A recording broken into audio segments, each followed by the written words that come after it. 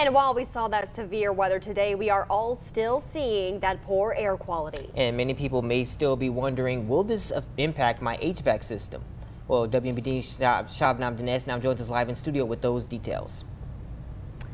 Well, Durante, Rebecca, an East Peoria HVAC company owner has some tips for improving air quality inside. He recommends switching your thermostat from auto to on.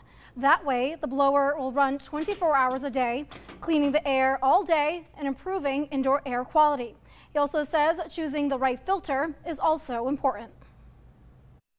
You have to be careful that you're balancing the efficiency of the filter with its capability of allowing the system to breathe. If you put a filter in that doesn't let the system breathe, that could actually cause other problems. It could stress the motor. It could cause an air conditioning system to freeze up because it's not getting the right airflow. Now, Johnson says the more efficient the filter, the more particles it will take out of the air.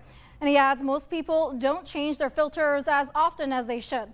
And of course, keep your windows closed to maximize your air quality indoors. Rebecca? Shabnam, thank you so much.